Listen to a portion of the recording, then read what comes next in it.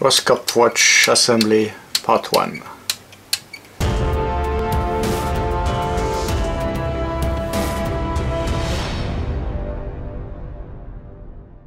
Hey guys, Jacques here. I want to talk about the assembly of this Roskopf watch. So I have the frame put all together. So in this video I want to get over some of the details to get to here. This is mostly all the static parts except for the rewind, two of the rewind gears that are inside the frame here. All the gears, hands and everything else will come in the next video. Let's see the frame preparation. The first parts I want to talk about are those top bridges that will hold the balance wheel, anchor, escape wheel and some of the gears. Just going briefly on those tools. There's two halves, both halves are the same, and there's a notch, and then just make a 90-degree bend on the piano wire. Will come in the notch. There's nuts on the back side.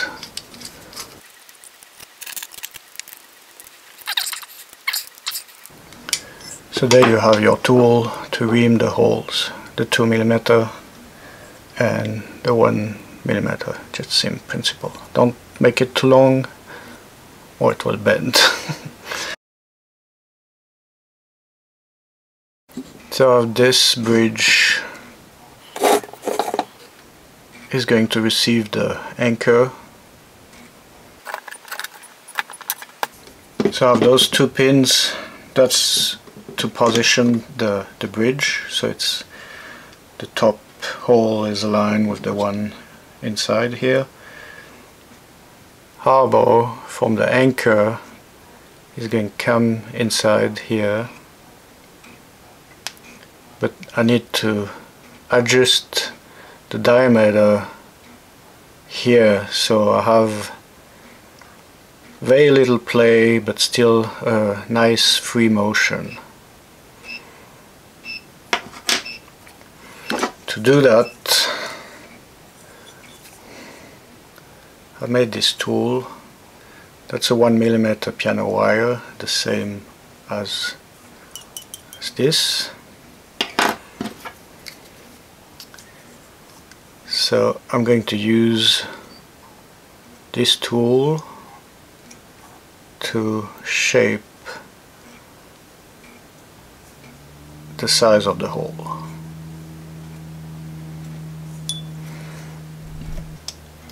You might think I could just use a drill, might be easier, but when you drill a hole it's almost going to be bigger than what you want to get.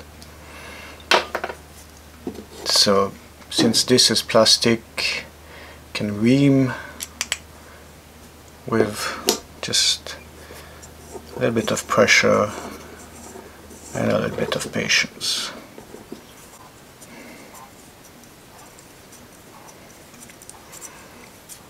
So already went through. Obviously it's too tight to have a good working watch. So now I'm going to do a rotation. What I want to get, I have this cat from FreeCAD that show the shapes I would like to get. So now it's much easier. The goal is basically to fall out. And I even have just a pin here. There's one tool I found quite useful to finish those little 1mm pin, because this is a knife sharpener. That's a 1000 grit. I have 400 and 1000. With this I can clean the end of the shaft and the idea is to have a rounded end on those. First make a chamfer all around, be flat, and then start rounding. One thing to remember, they're easy to cut with pliers, but when you cut it's going to flatten the end so and make it bigger. So, and then once you have your plates already, you can check.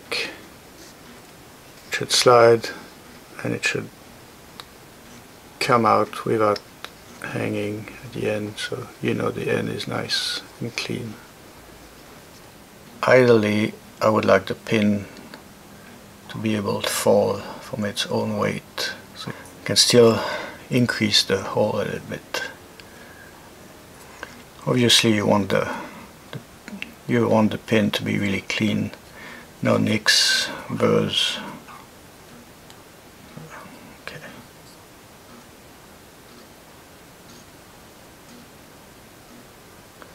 That's about good. The second part of those bridges have those two holes for the pins. These need to be slightly tight, but not too much. You just want to put it, able to put it by hand, and it should hold, but you can easily take it off by hand. I'll have a metric 3 nut, will come in the slot. Checking it's centered.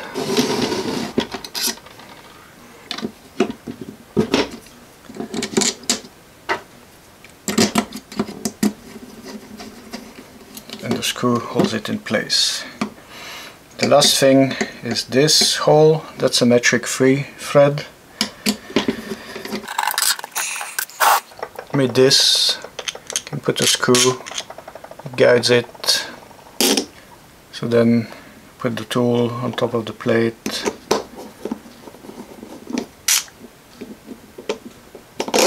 grab the hole, and then I can shape the thread. The thread is 3D printed in the plate, but it still needs to be cleaned up so it goes easy. You don't absolutely need the tool, but it helps to be square.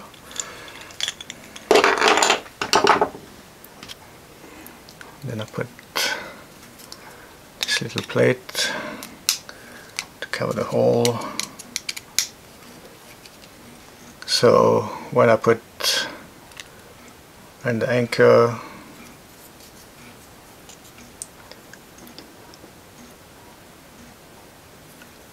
that plate will do the axial end for the anchor. Having the plate mobile, it helps when you're putting it together. That was the anchor plate. The balance plate here, it's the same idea. Escape plate here, just the same. And then this is for the two gears. One is a 1mm hole, and this one is going to be a 2mm hole. So again, with those tools, 2mm here, 1mm here. So that's for the top plates.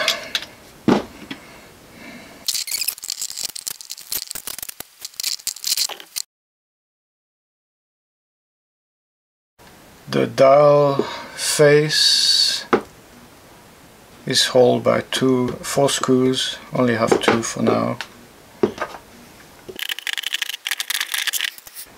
So for the dial face, in the middle there's the hands, and then there's the gear for the arrow hand. There is a friction plate in here. That's the friction plate to adjust the time. So the middle hole needs to be 2mm, fairly free, not too much play, it's not too critical. There's that gear for the arrow to the arrow hand. And then on the back there's two more. This one that will hold the barrel gear, just need to clean it out. This can be cleaned up with a drill, it's not too precise. Here there's the ratchet shaft, it's same, it's not going through. And then here is the 2mm arbor for this gear, is going to be here. This hole here, it's tapered too, so also clean, make it work the hole until it's free.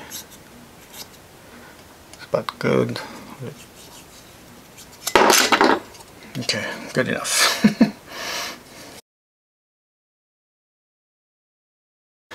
This assembly has the rewind gears.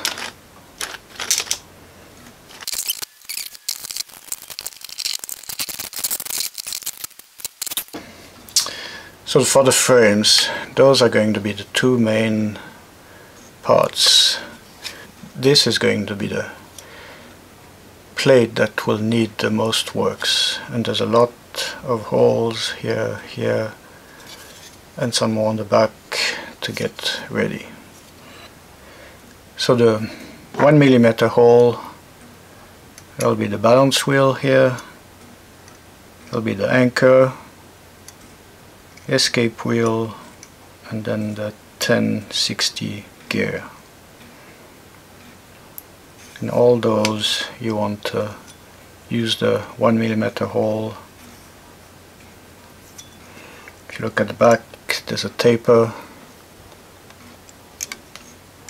The front, it gives the precise 1mm diameter of the hole. So 1, 2, 3, 4. And then again work them until the tool can fall out. There's some 2mm holes. Here it's the other end for the ratchet, and this will be the spring drum, the main gear.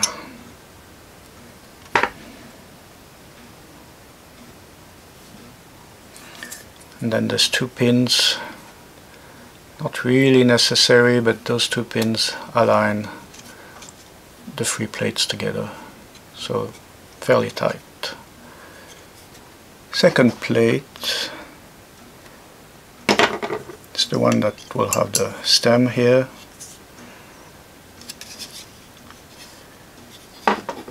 There are two holes that need to be cleaned up here and here. The balance wheel and the anchor will go through, and the anchor will sit down here. So when I have those plates, the anchor will come here,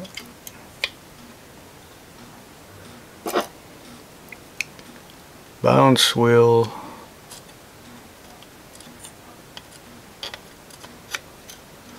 come here, the escape wheel come here. And last, this gear will come here. So once I have those two placed together, this is where this bevel gear will come here. It will come here.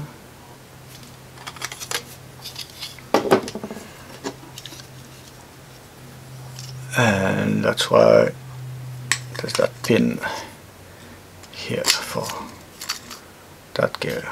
So this pin needs to be tight in this plate. On the other side there's the pin for the top bridges. So I can put this here. I don't want to put the screws yet because now I need this. So simply, that was simply screwed together, and then there's two flat sides so you can get it in. That will kind of hold. Then in here I have a screw and a nut. I can put a pin. I want the end of the pin flush with the end. Then I can tighten the screw. So now this gear can come in here. I'll lift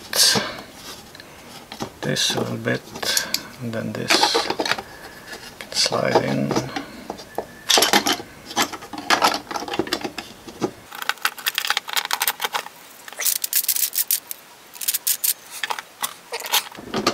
More screws.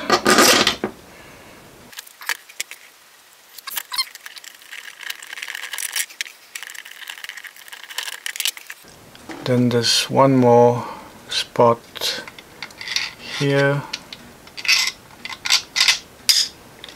to join those plates.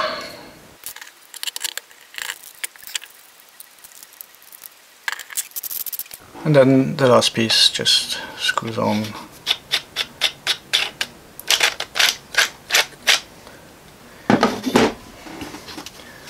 Also made a bigger one just because it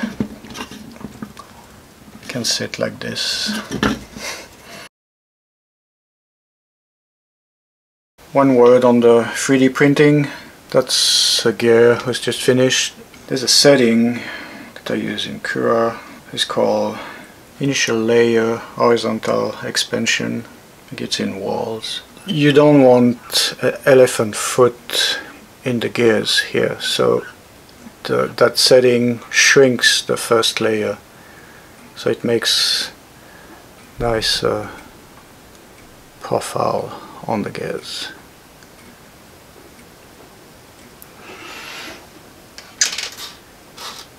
This setting actually, however, doesn't work for the spiral spring because you want the maximum surface to the bed.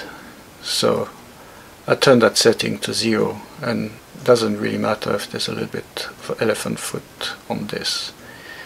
And then the last thing, when you position the spring on the plate of the printer, you want to make sure the printing starts right on the end, and it starts here and it goes along. You don't want it to start somewhere in the middle because that will make a weak spot in the spring. So that's really the only thing to be careful about, that spiral spring. Also, there's a lot of parts can be printed together, but when it comes to the gears, I like to do one at a time, so that prevents having some stringing that goes from one gear to another when they're building the layer. If you just do one gear at a time, it usually does cleaner tooth profile and very little cleaning to do. And then I print everything with a 0.4 nozzle, 0.2 layer height, usually three walls, 20% infill, and sometimes I still have some layer adhesion failure on the first layers, so this one fell totally. So there's a couple more tools that I made for the anchor. This tool to line up the screws. I'll might do another object for the additional parts, the tools, and whatever else comes in addition to the files that are already made for the Roskopf watch. And maybe I'll have to do different version of the anchor when you start putting it together. Some people might not. That's the challenge of 3D printing. It's not an exact science. Different printers, different setting, different filament can give a part slightly different. And when we get to this, the size matters a lot. So that's it for this video. Next one, I'll put all the shaft together. I've already made a list with all the dimension, the length. So I'll see you in next videos. See how you can get to this, and get it.